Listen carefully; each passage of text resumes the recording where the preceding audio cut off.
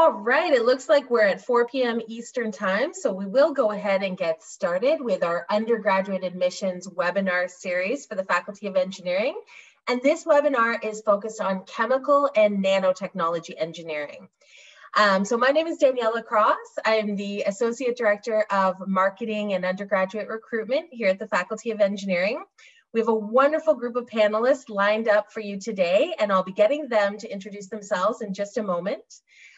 Just a reminder that we're using the Q&A button at the bottom of your screen. It'll pop up a Q&A box where you can type in your questions. So please feel free to use that. We'll try to get through as many of your questions as possible today. I would also like to start us off with our University of Waterloo acknowledgement. So the University of Waterloo acknowledges that much of our work takes place on the traditional territory of the neutral Anishinaabe and Haudenosaunee peoples. Our main campus is situated on the Haldeman Tract, the land promised to the Six Nations that includes 6 miles on each side of the Grand River. Our active work toward reconciliation takes place across our campuses through research, learning, teaching, and community building, and is centralized within our Indigenous Initiatives Office. Later on, if you do have questions following the webinar, I would like to ask that you email us at enginfo@uwaterloo.ca and we can direct your questions appropriately from there. And please do visit our website. There's lots of great information there as well. All right, so if our panelists could go ahead now and please turn on your video and unmute yourselves. I will ask each of you to introduce yourselves and then we will get started. Okay. All right, if we could start off with Professor Marco Coyne, please. Hi, everybody. I'm Marco Coyne, and I'm a professor of chemical engineering. I've been at the university for 13 years, and now I'm actually the chair of the department. My research focuses primarily on biological aspects of chemical engineering. And so it really deals with the pharmaceutical industry. And as a result, we've been very active during this pandemic time as we do research related to the pandemic. So I'm very happy to be here and I'm happy to answer any questions that you may have. Daniela, you're on mute now. Thank you, rookie error. Thank you so much, Mark. Tizazu, could you introduce yourself, please? Sure, thank you, Daniela. Hello, my name is Tiz McConan. I'm an assistant professor in the Department of Chemical Engineering. I've been at UWaterloo for a little bit more than 3 years now. My research is focused on polymer science and engineering, more into the sustainability aspect of polymer science. So I work with, utilizing renewable resources to produce polymeric materials, and also recycling and reprocessing the existing materials, recovering value from polymers as well. I'll be very happy to answer any questions you may have. Thank you. Wonderful. Valerie, will you introduce yourself, please?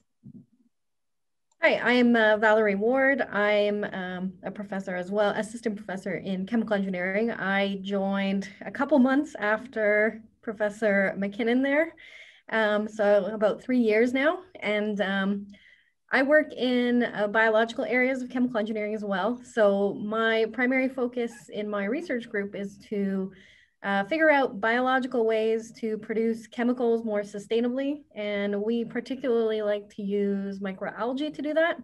Sometimes we produce things like proteins for more pharmaceutical applications. And sometimes we produce things like lipids to make biodiesel, for example. Excellent. Thank you for being here today, Valerie. And Dylan. Hi, everyone. Thanks again for attending. I'm Dylan. I'm a second-year PhD student in the chemical engineering department at Waterloo.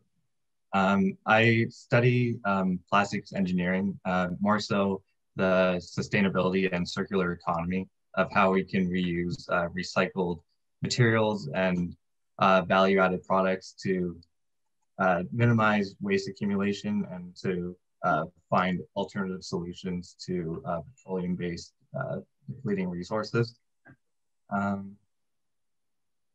That's about it. If you have any questions from a PhD student perspective in research and balancing extracurriculars or other life aspects, feel free to ask me some questions.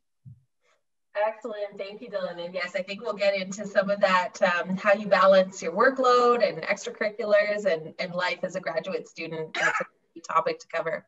Thank you. Could we go to Ting next, please? Hi, everybody. My name is Ting Xu. I'm Associate Professor in Chemical Engineering, and I'm also the Director of the Nanotechnology Engineering Program.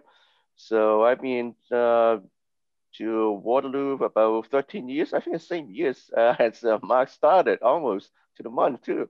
So before I came to Waterloo, actually I spent 10 years in the industry. Primary focus is in integrated circuits. I work for Texas Instruments in Dallas, Texas, and also work for AMD in Sunnyvale, California. So I'm kind of a cheap person. I kind of sleep on silicons most of the time, dream of silicon for many years. Okay, so you have any question in the IC, that's my field. Awesome, thank you, Ting. Suman, will you introduce yourself, please? Hi, from Nanotechnology Engineering in 2013. Right now, I'm working as an editor at Nature Publishing. Before I started, student working on carbon nanotubes. I specifically platform. Suman, sorry to interrupt. I think we're just having a little audio issue with you there. So I'll just get us to try to fix that in the background for a moment. Can you hear me now? Yes, we can. Okay, I have headphone issues sometimes, sorry. No problem. I'm so sorry. So if you don't mind introducing yourself again, that would be wonderful. You were cutting out. I apologize. Sorry. So my name is Sumin, and I graduated from Nanotechnology Engineering in 2013. And I'm currently working as an associate editor at Nature Publishing. So before I started my career in scientific communication, I was a graduate student working on carbon nanomaterials for biomedical application. So I worked on developing platform for drug delivery using carbon nanotubes. And also carbon nanotube hydrogels. So I'd be happy to answer any question related to career options after nanotechnology engineering and also anything biomedical. Wonderful. Thank you so much, Suman. That's great. And we also have two undergraduate students from the Nanotechnology Engineering program joining us today. So Emma, could you introduce yourself, please? Sure. I'm Emma. I'm a 4B nanotechnology engineering student. And I chose nano to study at Waterloo because I really like research, but I didn't know when I was entering exactly what field I wanted to pursue. And because our classes and co-op opportunities in the program are so multidisciplinary, I was able to explore different fields. And through that, I've determined that I'm most interested in electronics and microfabrication, and intend to pursue graduate studies in that next year. And much of my research through co-ops thus far has been in perovskite solar cells, which is important for development in renewable energy to tackle the climate crisis. Excellent, thank you, Emma. And I know we'll love to hear a little bit more about some of your co-op placements later on in the webinar. So we'll come back to that. And Kingsley, will you please introduce yourself? Hey everybody, my name is Kingsley. I'm actually in Emma's class. I'm also a 4B nanotechnology engineer. I chose nano primarily because I also didn't really know exactly what I wanted to do, but I knew I loved physics, chemistry, math, biology. But over the years, I kind of narrowed my research interests in using biology, biomaterials to integrate them with novel nanomaterials and electronic devices. So one of the co-ops that I recently had was working in using DNA as a means of molecular data storage. And then in this term, I'm working with another professor at Waterloo to develop a COVID biosensor. And of course, being an undergrad, I'm living and breathing it every day. So I'm happy to answer any questions about the undergrad experience. looking forward to it. Fantastic. Thank you so much. So just a reminder to our participants, please feel free to type in your questions using the Q&A button. We'll try to get to as many of those as possible. And we've got a few questions already to get us started. So the first question that we wanted to ask was, how do you feel that chemical engineering or nanotechnology engineering engineers and even researchers and students are helping to solve the challenges caused by the pandemic? So I'm going to ask Mark to start us off. And if anyone would like to add to Mark, please unmute yourself, and then I will go over to you once Mark is done. Well, engineering as a whole has really shown promise for helping during these pandemic times. But in chemical and nanotechnology engineering, we've done everything from developing sensors, as Kingsley referred to diagnosing, to looking at how to protect people from the virus. That includes looking at detecting the virus in wastewater, all the way to generating vaccines and creating vaccines. As engineers and as chemical engineers, you know, we definitely work with the transformation of materials and building of materials. And nowadays, that includes building from biological blocks. And so, for example, in our group, we're actually working at building up novel vaccines based on essentially the information or the code that defines what life is. And so, you know, we manipulate DNA, and we work at the genetic level to generate new particles that can be actually utilized as a vaccine. And not only that, as chemical engineers, we're very much in the realm of producing materials.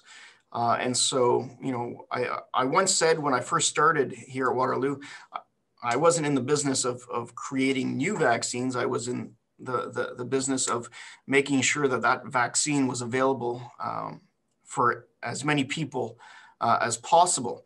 And we continue to do that to this day, in that we look at large-scale processes to make sure that we are able to get that vaccine or that drug to the people that need it. And let's face it, I mean, we are facing a time where, you know, we are looking at trying to vaccinate the entire world. That's a lot of people. And that's what chemical engineers can help to do. Wonderful. Thank you, Mark. Tiz, did you want to speak about your research a little bit and your area of expertise as it relates to the pandemic and what you've been working on? Sure. Thank you, Danielle.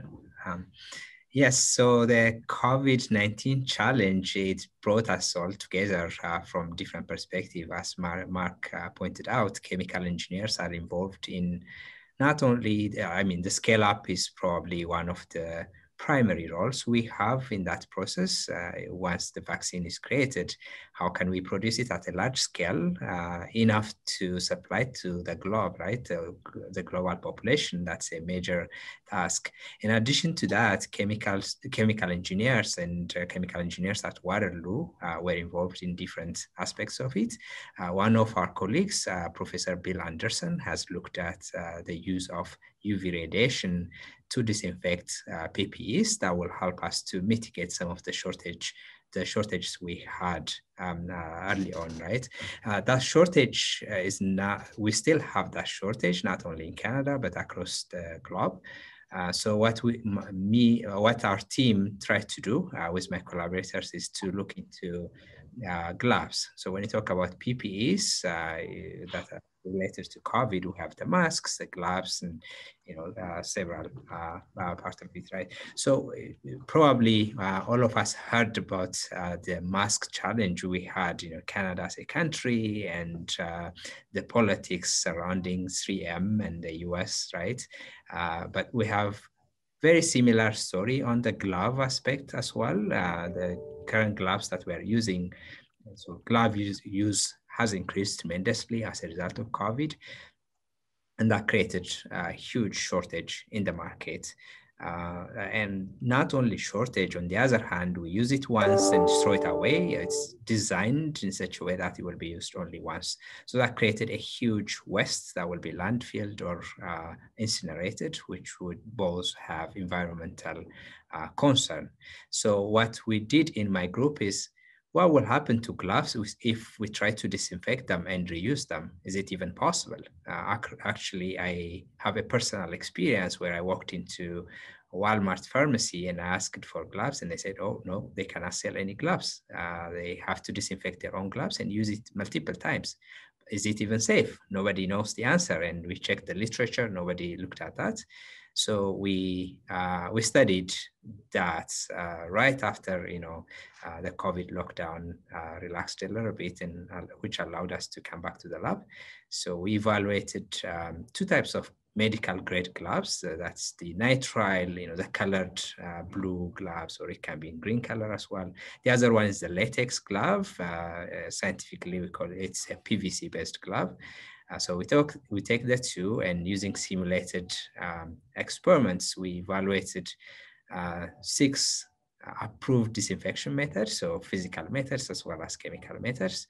And we also looked at how many cycles of disinfection would affect the properties. So we went from one-time disinfection all the way to 20 times disinfection to see if we can disinfect gloves and reuse them.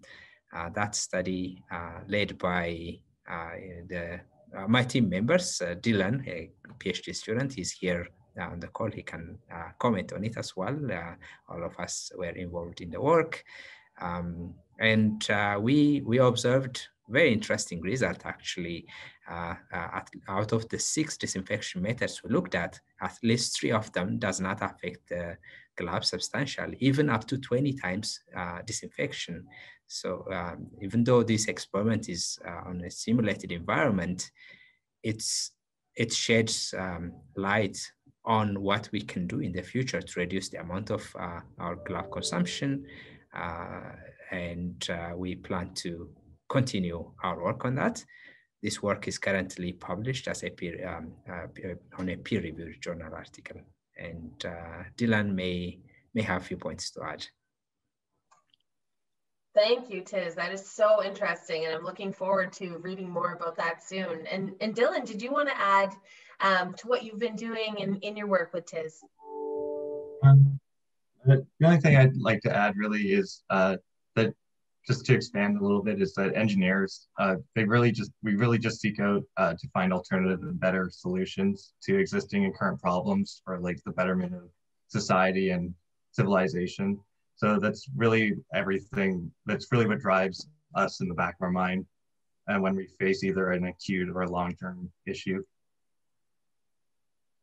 Awesome. Thank you, Dylan. Yes, engineers solve the really tough challenges. And Valerie, I think you might have something to add to that.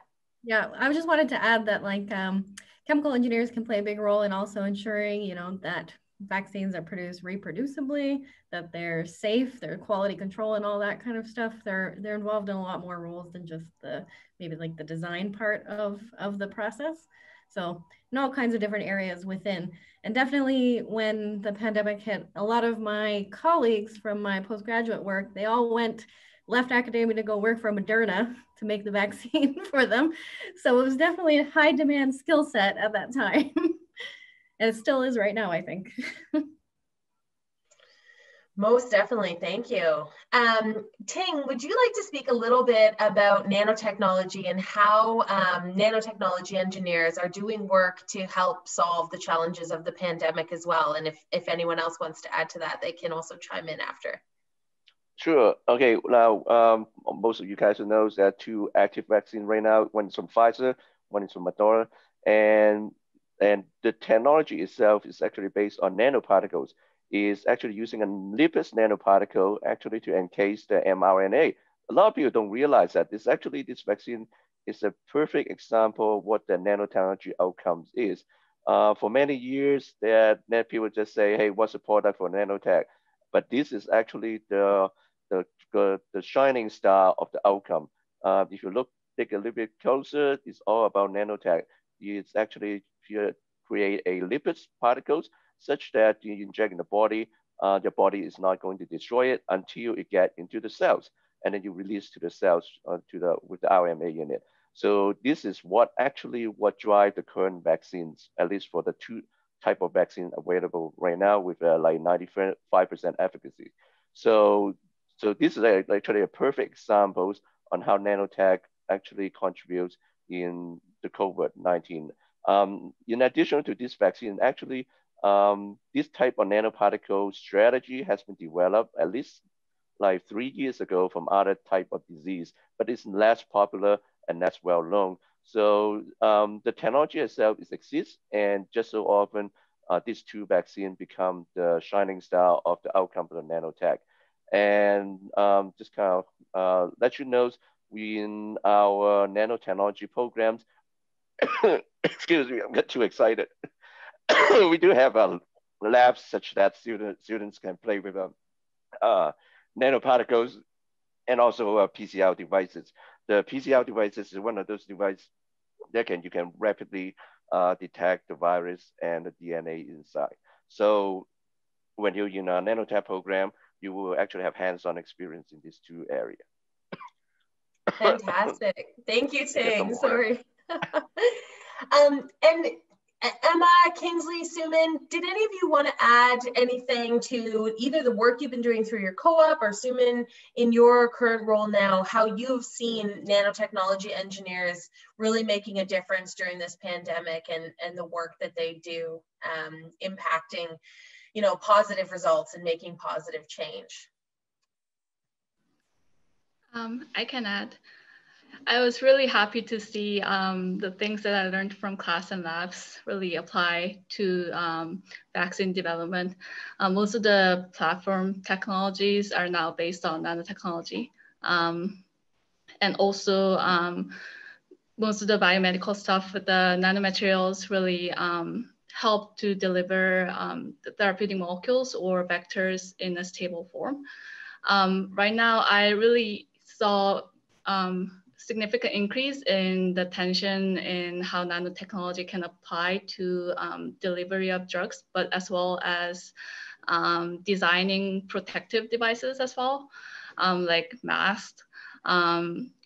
People are using something like microneedles and nanoneedles structures or hierarchical structures to filter viruses to protect us from some of the pathogens. So that's one other neat application of the nanotechnology.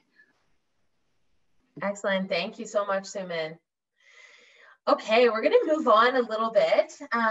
We've been receiving a few questions about the differences between biomedical engineering, chemical engineering, nanotechnology engineering. So I'm wondering if maybe Mark and some of our other professors could expand a little bit on your definition. And then I'd love to hear from Emma and Kingsley as well, from a student perspective, sort of where you see the differences lying. So Mark, did you want to kick us off with your take on sort of the differences and what might compel someone to become a chemical engineer versus biomedical engineering, and where the differences are with nanotechnology engineering? Well, scale is one thing. When you're talking about nanotechnology, you're really talking about looking at going down almost to an atomic level. So you're really looking at how things work at that small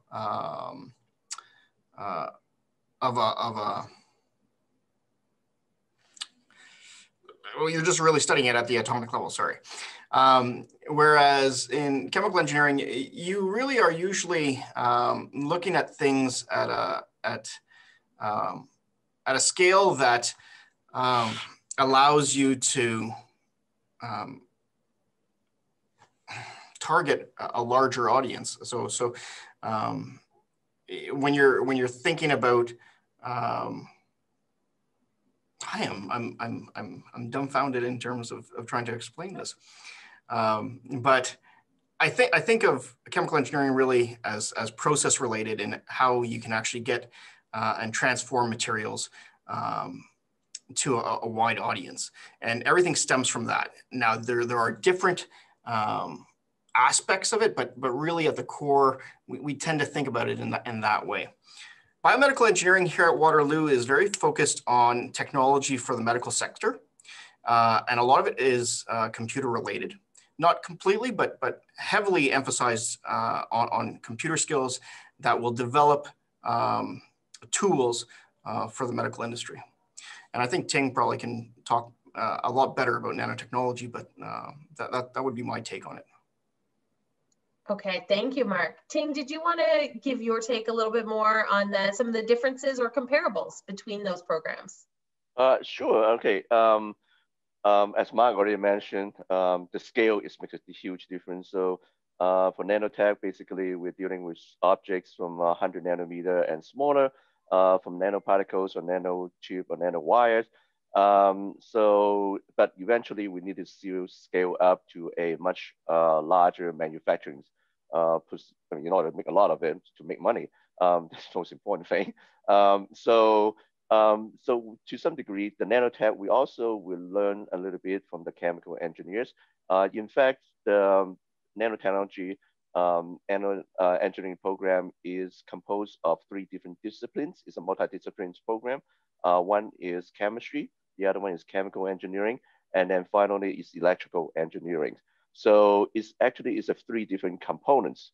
So for example, as I mentioned before, nanotech is the great driving force for the current vaccine. So it's a bio applications. But again, it also drives in terms of integrated circuits industry. So for some of the audience may be also interested in the integrated circuits, the current technologies, the transistor is down to 5 nanometers.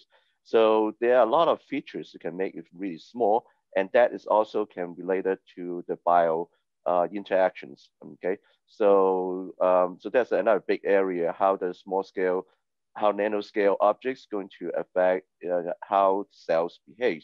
So that's another big area in terms of nanotechnologies. So it's a combinations between a chemistry, electrical engineering, and also in chemical engineering. I hope make it clear rather than confuse more people, because I think that was really helpful, Ting. And we actually did have a question come in asking if you had to go sort of a biological aspect or route versus like satellite communications and that type of thing. And it sounds like with nanotechnology engineering, there are many avenues that someone can go into. Yes. Our alumni go in all different sectors. A good portion go into electronics industry because it's big. And then a lot of them go to biofuels, and such as pharmacies, drug deliveries, or vaccine development that we've seen. So it's also a nanotechnology sectors. Excellent. And Ting, I had another question, and if Suman or Emma, Kingsley, if you want to jump in too. Are there any applications, or could you give some examples of how nanotechnology engineers may work in the environmental sector or help the environment through the work that they do? Can you think of anything that might apply? A question came in about that. I would let Emma answer that. I think she has experience in that area. Yeah, so there's a lot of different applications and research of ways that you can help the environment. Like 2 of I guess 3 of my co-ops have been in fields that could be considered environmental. My first one being in the synthesis of iron oxide nanoparticles for cleaning terrestrial oil spills. So environmental remediation is a big one, and a lot of nano students work on water treatment. And then I've also, as I had talked about, done work in solar cells. So that's in renewable energy aspect of helping the environment. So you can really be in environmentally focused research from the aspect of electronics, more just a nanoparticle filtration sort of aspect from water treatment, or there's probably biological applications as well. Excellent. Thank you, Emma. And Tiz, you mentioned some of the work that you're doing as well in chemical engineering through research. There is environmental impacts. Could you expand on that a little bit and maybe give a few more examples of work that maybe some of your colleagues are doing or students to help the environment through chemical engineering? Definitely. Yeah, chemical engineering is such a broad discipline. I would like to put it as, chemical engineering deals with converting raw materials to products, be it a vaccine, you have the initial formulation, but if you want to produce it at a large scale, you have to involve chemical engineers in the process. If you are talking about plastics or any material, a generic material, chemists probably come up with the initial structure and formula. Sometimes you go down there and help the chemists as well, but typically we start with the formulated or the initial structure and how can we make it available at a large scale in a specific shape that's comfortable and easily usable by the public. That's what we deal with. Now, my research has to do a lot with environmental aspects in a sense of materials and polymers. So as we all know, the plastic industry lately is associated with several environmental concerns. So the health aspect of it, the waste accumulation in the environment, in the production process as well, most of them are derived from hydrocarbons, from petroleum. So all of this needs some sort of a solution. So one would be, what can we replace the petroleum feedstock with something natural that's sustainable, that we can grow every year, for instance, agricultural feedstocks, forestry feedstocks, or something that we can produce using our bioreactors. Professor Ward is an expert in that here, and we work together in some projects along those lines. So we try to do that. We have some successful products out there that are derived from natural resources, natural feedstocks. So food packaging is one example. The single-use bags is another challenge that we're trying to solve. Actually, Canada is in the process of banning single-use plastics. If it is banned, what's the solution, right? So we deal with that a lot. What about the already produced plastics? For instance, car tires, we cannot avoid using tires. It's again made mostly from synthetic feedstock. So can we recycle it? Can we convert it to something else? Or at least repurpose it, right?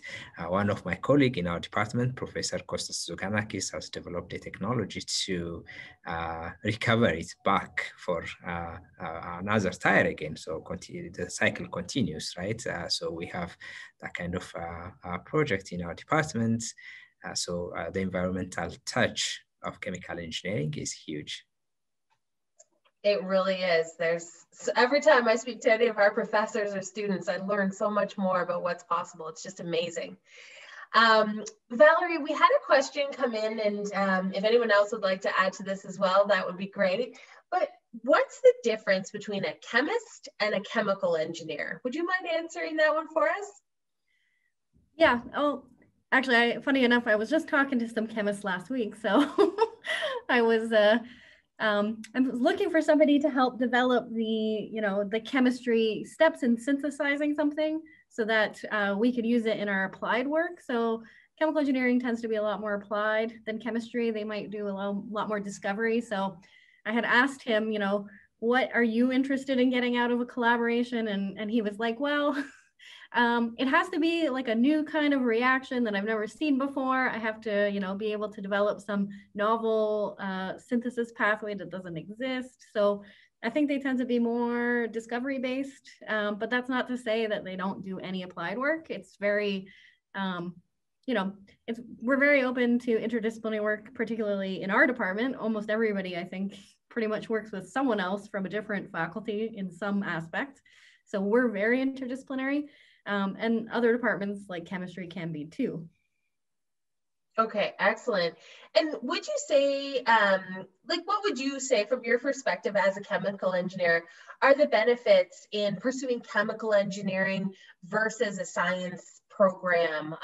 And where do you see the research sort of opportunities diverging? I'm probably a good person to ask that because I come from a science background and I came to chemical engineering later because I was very much interested in more applied research. And so what I wanted to do was very like, I want to see my research, go out there and affect people in the next, 10, 20 years. Whereas I think on the biological side, they're much more driven by that kind of discovery aspect. They just want to, discover how this works. And rather than, for me, I don't want to discover how it works. I want to make it work. So for me, it's the applied part that brought me to chemical engineering. Awesome. Thank you, Valerie. Would anyone like to add to that before we move on? I think you covered it really well. Okay. We're going to move on to some questions about co-op now. Quite a few questions have been coming in. So I'd love to ask Sumin and our students and get a little bit more information about, Sumin, maybe we'll start with you and then we'll go over to Emma and Kingsley as well. But Sumin, could you tell us a little bit about some of the co-op roles you had when you were a student and how that maybe led you into the direction that you took when you graduated to where you are now? Co-op often has a big role on the direction that you'll take for your career path. So can you tell us a bit more about your journey and what that looked like? So most of my co-op positions were research related. So I took some co-op placement with some of the faculty members at Nanotechnology Engineering during my co-op, as well as I went to some government labs as a research assistant. So I really could experience broad fields of research areas from like biomedical to nanomechanics to something like statistical analysis of the mechanical data. And I also had opportunity to work at a startup company working towards water filtration system using new types of science.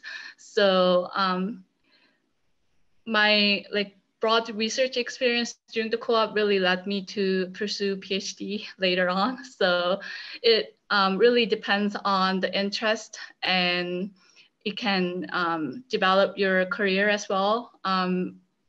I was able to develop really good research publication records that really helped me to go to graduate school later. Excellent. Thank you, Simon. Emma, can you tell us a bit more about some of the co-op jobs that you've had and the direction that you're planning to take after graduation? Yeah, for sure. So my first job, like many nano engineering students, though not all, was in research on campus at Waterloo. And that was in the oil spill treatment job. And that really gave me a good background in what research in a lab hands-on with chemicals looks like. And then that led to my second job, which was also in research, but in Taiwan on perovskite solar cells. And that was a really great opportunity to travel during my degree. And a lot of nano students end up having an international experience, whether to the States or abroad over their co-ops. And then my third co-op was really influential for me, which was in industry R&D at Teledyne Dulce, which is where I worked on image sensor fabrication and design. So I think I would like to pursue a career in a similar field in the future in industry R&D. But I know that to get the sort of job that I want there, I'd like to go to graduate school. So that led me to, in my most recent co-op, my last one, I went back to research at MIT, where I worked on perovskite solar cells again. And I'm currently in the process of applying to graduate schools for next year. Excellent. Thank you, Emma. That's very exciting. And Kingsley, can you tell us a bit about your experiences in co-op? For sure. I'll start by saying that I think co-op, in addition to being a great opportunity for getting work experience, is another great opportunity to help narrow down your research interests and discovering what you're interested in, sometimes discovering what you're not interested in. So for me, I guess my mindset when choosing my co-ops was trying to pursue fields that I thought were exciting. So my first co-op was actually with Ting's group. I did research with Ting for a summer, had a great time, and we were working on the cell morphology, or rather how mammalian cells will conform to various nanostructures. And that was in pursuit of my interest in, how biology might interface with materials and electronic devices. And over the course of, my academics and taking different classes, that interest was developing further. And then I tried to gear my co-ops and other extracurriculars towards that. So then I did some co-ops and startups working with material side and getting some more hands-on lab experience. I then worked in biosensors for 8 months, working on allergy detection and creating a new platform for rapid diagnostics. And then most recently, I mentioned at the beginning in my introduction that I was working in, I worked at a company called Twist Bioscience in California.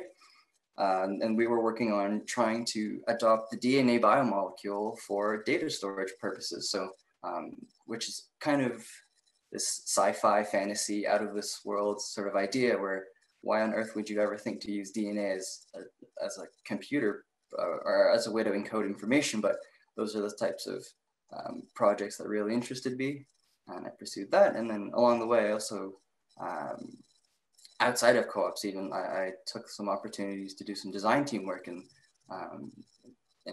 got a real good taste of molecular biology and synthetic biology, and got to spend some time hanging out with Mark and Val as well. And had a lot of fun there. And again, just to reiterate, along all of these co-ops and design teams and internships were kind of in service of trying to learn more about what I was excited in and get more experience and see where you can take this field and what directions you can go forwards in. And then to conclude, as I come to the end of my undergrad, I'm also looking into graduate studies. So I've applied to schools in Canada and across the States. And the main reason for that is a lot of the research and development work that I've done in my co-ops, I've noticed there seems to be a need for additional, very rigorous, not so much rigorous is the wrong word, but it's more extensive and more thorough training in both research skills and communication and stuff like that. So that's the path that I'm looking down, and yeah. Fantastic, that's awesome. You mentioned design teams, so maybe you could tell us a little bit more about that. And if Val or Mark wants to add to it, and then I would like to go to Dylan as well to talk about extracurriculars and finding balance. But can you tell us a bit more? What's a design team and how do students get involved in those? Absolutely, it'd be my pleasure. So design teams are essentially a form of extracurriculars that are open. I would say they're primarily geared towards engineering students, but of course they're open to students across all faculties, which I think is actually awesome because you get to meet students not only from other engineering disciplines, but you can work with students from the math faculty, the science faculty, the environment faculty, arts, health science, so on and so forth. So the specific design team that I worked on was iGEM, which is the International Genetically Engineered Machines, and that is actually supervised by Mark and Val. So we had a lot of fun over the years working on various projects in synthetic biology. And then apart from iGEM, I won't speak too much on that because there's a whole bunch of different design teams you can work on. A lot of them are working on like alternative fuels, there's robotics, there's satellites, there's rocketry, there's a concrete canoe, or is it concrete toboggan? It's one of the two. Or maybe there's both. There's both, yeah. There's both, concrete canoe and toboggan. And all seasons. Yeah, so there's design teams for everyone and across all the faculties. And honestly, it's just, what are you interested in? If you're interested in cars and batteries and that such, then there's a design team for you. If you're interested in robotics, really great opportunity. Like I said, I'm starting to sound like a broken record, but lots of opportunities to learn and go deeper in things that you're interested in, as well as learning from other students, because let's say you're in chemical engineering, you might not have a very strong background in software, for example. Well, if you join a design team, you might be working with mechatronics engineers or software engineers, and that's a great opportunity to learn from them and learn together. And at the same time, you can share some of your background in chemical engineering or nano with the others. So I think it's a really, really great environment for collaborative learning. And ultimately, engineering is heavily built upon that and working with other people from different disciplines. Was there anything else I should talk about, Daniela? Or maybe I'll was stop great. there. No, that was a really thorough response, and I think you hit a lot of the key points and the benefits of design teams. Mark, did you want to add anything to that? Oh, I was going to say to everybody out there, I think Kingsley is a great example of what you can become. You know, what he just talked about is so true. And what I'd like to kind of emphasize about what he said was that, you know, you might think that a team looking at Formula One race cars is really only meant for mechanical engineers, and that's not true. You can have multiple passions, right? You can work in chemical engineering and not have anything to do with cars, though there are aspects that could touch on cars, but it doesn't have to be. But you can also do work on a team that does work on cars, and you can gain that additional experience. You know, there are so many and to be fair, there are a lot of different car teams from Formula One all the way to the Midnight Sun solar car team. But there are so many different activities that you can take part in. And it's a great way to sort of round out. You don't have to do everything in one area, right? You can touch a lot of things and explore while you're at the university. And that's fun and exciting as well, because, you know, this is the time to try things out and to get to know what you want to do.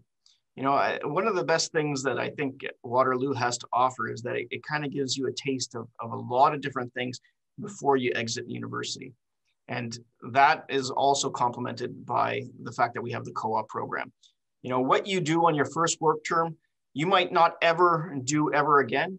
And you might not even get a chance to do it ever again, nor maybe that you want to do it ever again. But the fact that you've gained that experience is something so special, and something that, you know, years later, you're going to say, wow, you know what, that really was a unique experience that I got to experience because I was going through the co-op program at Waterloo. I mean, I hate to kind of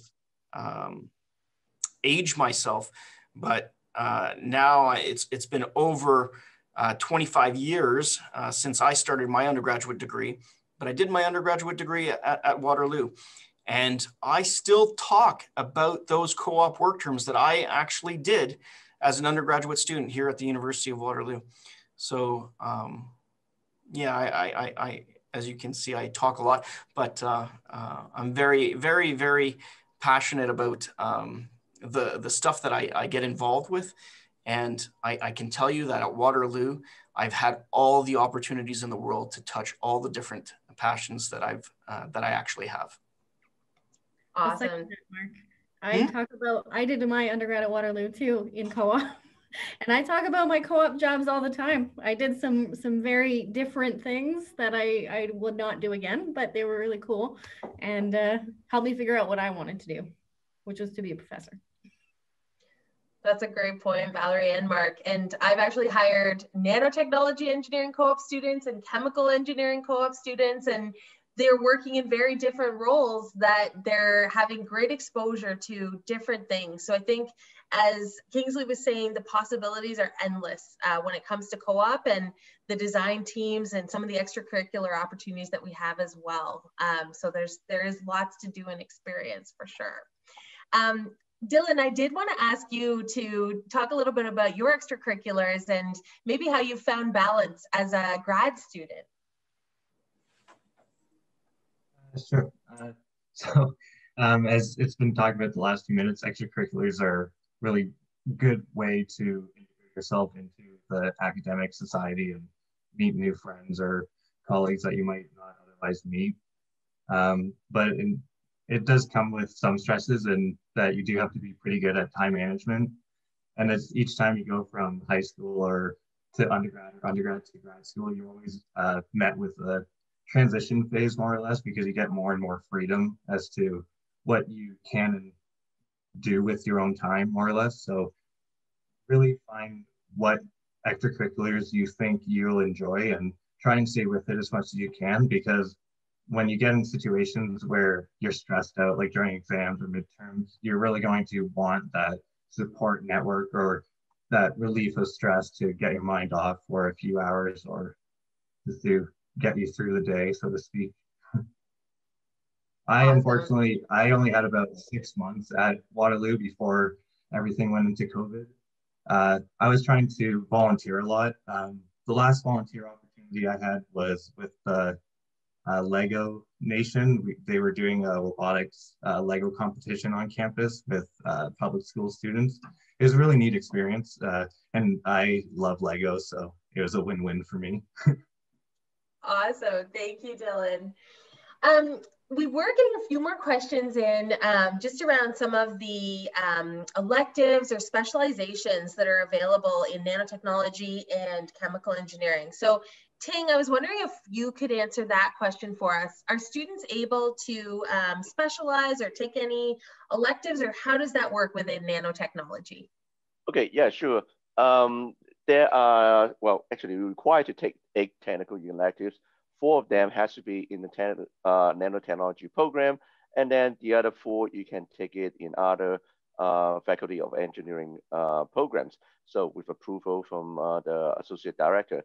So the whole purpose is you can actually broaden your knowledge, not only in nanotech, but also experiencing in another field. You can take some electrical engineering, which a lot of students did that.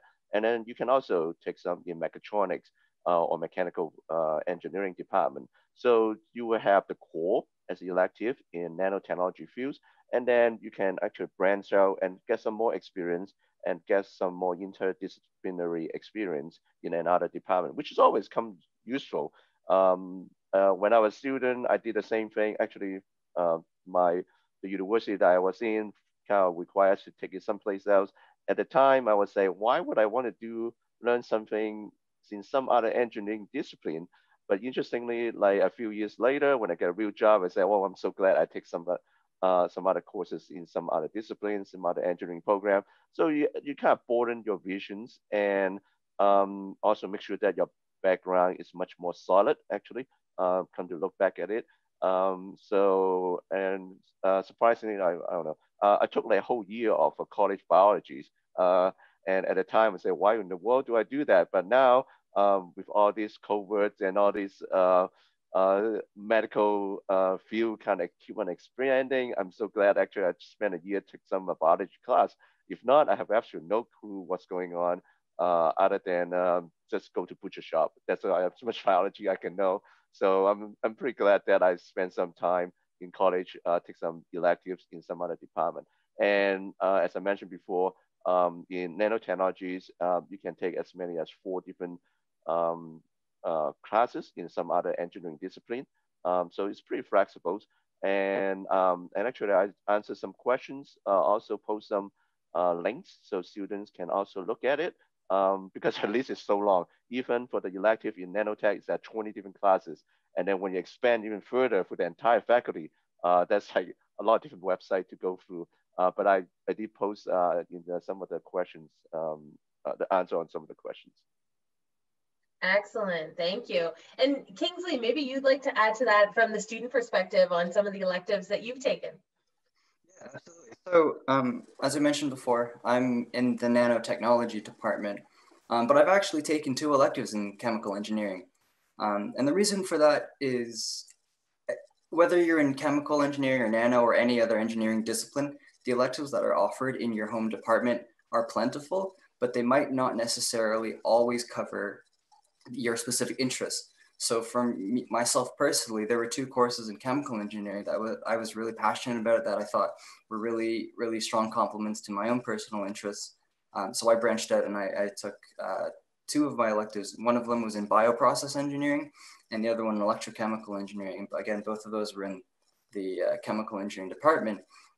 And that on top of the nano electives that I was taking. And altogether, those were helping me to specialize in kind of the fields of, biology and electronics and that interface. So it's very flexible regardless of what program you're in. And again, it's just all about what you're interested in, what you want to pursue, and the opportunities that are available for you.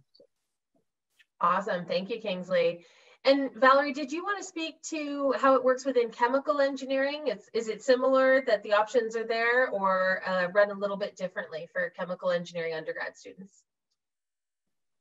I think I will ask Mark to answer that because he's been around a little bit longer. He knows a lot more details about the undergrad program.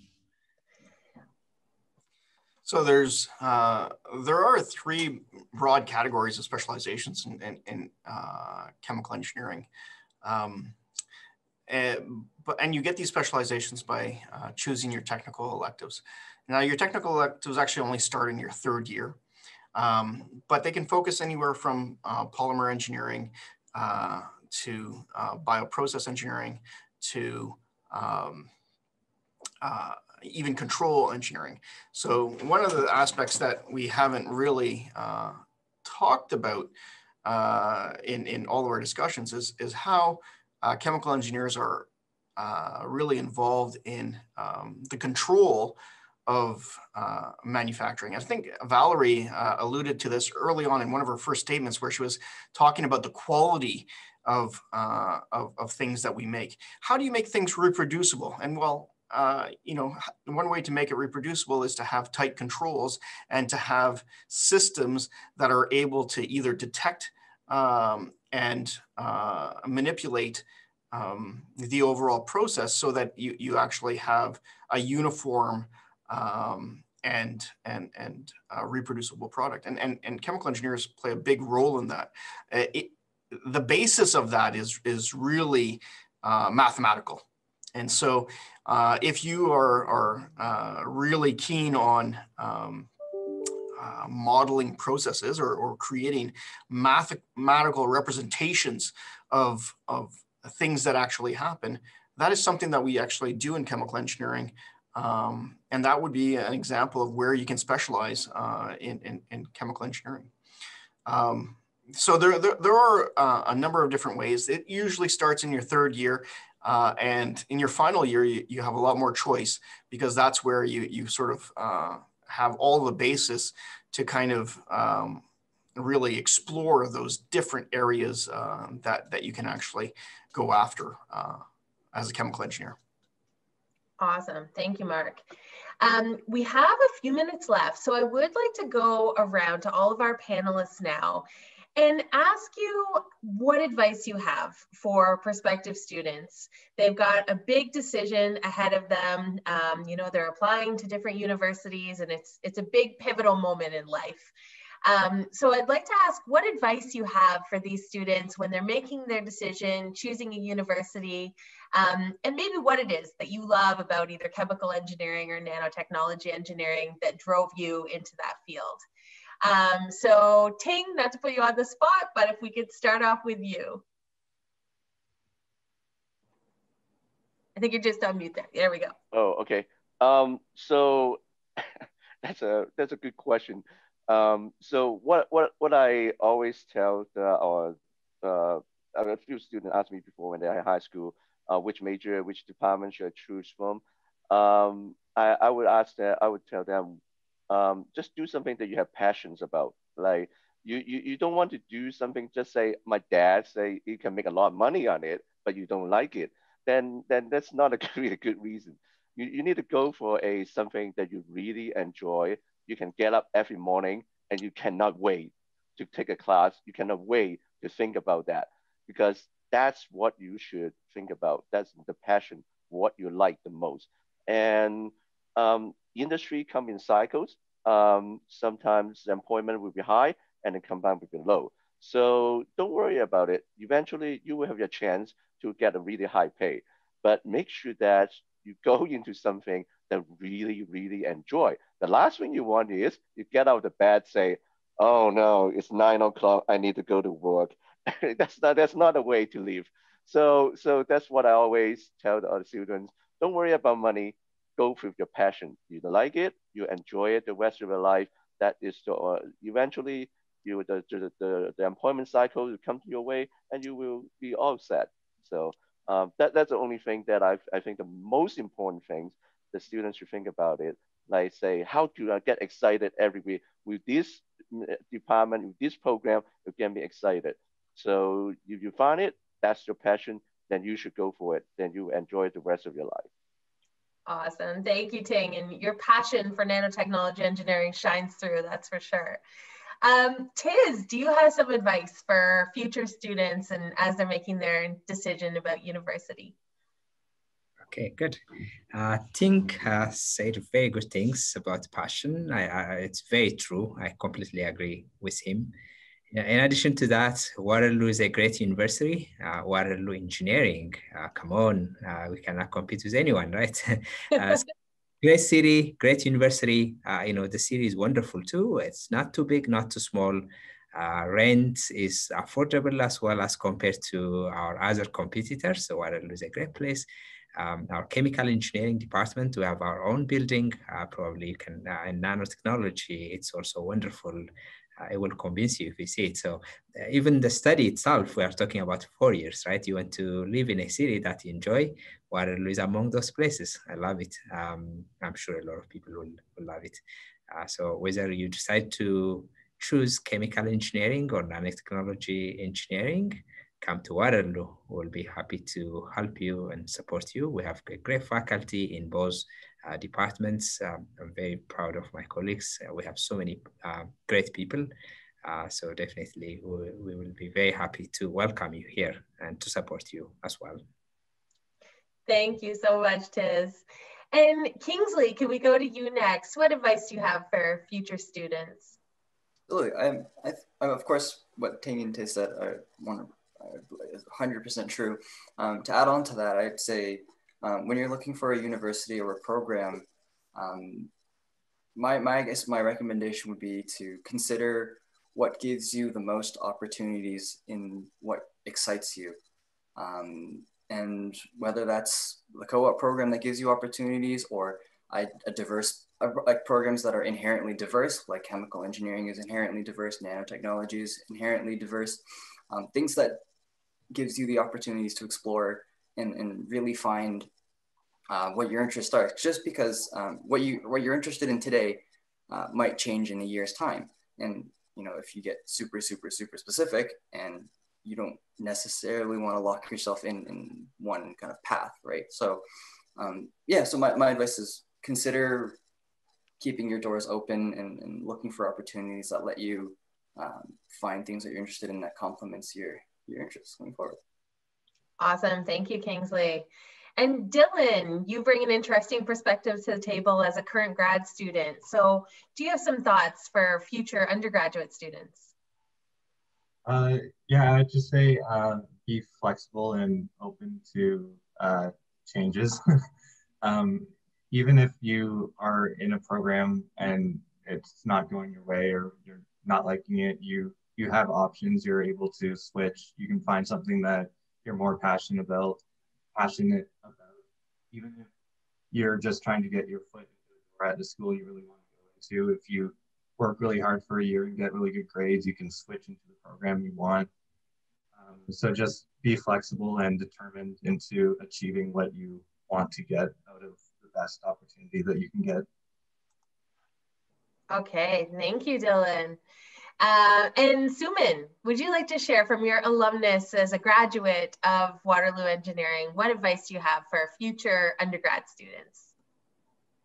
I would say experience as much as you can. Even if you don't know like what interests you right now, you can experience different fields and different things through the labs that Waterloo offers, as well as the core program. And it can really develop your interest during your undergraduate study to choose your career in the future. And I think that's one of the merits of doing undergrad at Waterloo. Definitely, thank you. Emma. Yeah, my main advice for high school students is that like at this point, you should really not feel stressed or underprepared for a degree in nano or chemical engineering. I see a lot of high school students that are worried that they might be behind if they don't know how to program or haven't done a lab internship and they know someone else who has. Just know the vast majority of high school students don't have experience in those things or very little. And beyond basic high school math, chemistry, and physics, and physics, you have everything you need to excel coming into the program. Excellent advice. Thank you so much, Emma. Valerie. So I would say, for those of you who don't know what your passion is yet, because I was one of those people, when I went to university, I had no idea what I wanted to do. I literally was debating between going into biochemistry or fine arts or engineering, and I had no idea. So I picked something I was good at, and I think you can get a lot of enjoyment out of something that you like, that you're good at. And it took me a while later, I discovered that chemical engineering was really my passion. So this is where I ended up. And now I'm super passionate about it. But I know a lot of high school students and even like first year students often tell me I have no idea what my passion is. And I think that's okay, you know? So be flexible, like a lot of people said, and there's lots of time to develop that kind of stuff. That's a great point, Valerie. Thank you. And Mark, if you could finish us off. I think you're just on mute there. Yeah. So one of the things that I'd like to kind of put in perspective for doing your studies at Waterloo is that when you come to Waterloo, you join a big family. And what I mean by that is that unlike most other liberal arts schools where you have a lot of choice and flexibility about where you go in terms of what courses you take every term, we work on a cohort system. And so everybody's going through the same thing. And so this cohort system means that, you know, there's a group of engineering students, and it may be in your program or in a sister program. You're all going through at the same time. And so at the end of the 5 years, you have a really close community. Some of my best friendships really started in first year, and they were able to like be nurtured and grow just because we experienced very similar things as we went through. And it's that support network that is really truly awesome about engineering at Waterloo, because engineering at Waterloo, people will tell you how it's a tough program. But you know what? It's not so tough. And the reason it's not so tough is because you really have that network around you that is going through the exact same thing. And because that support network is there, we get through it, and you end up being so much stronger as a result. You know, Val and I both went through here at Waterloo, and we both left. Okay, after we finished our undergraduate degree, we left when we went to different cities and we went to different schools. And look where we ended up, back in Waterloo. And it's not, you know, because we had no other options. It's because Waterloo is really a good place to be. And it can be a good place for you as well. And so I encourage you to think hard about your choices. And no choice is wrong. You can, whatever you choose, don't feel bad about your choice.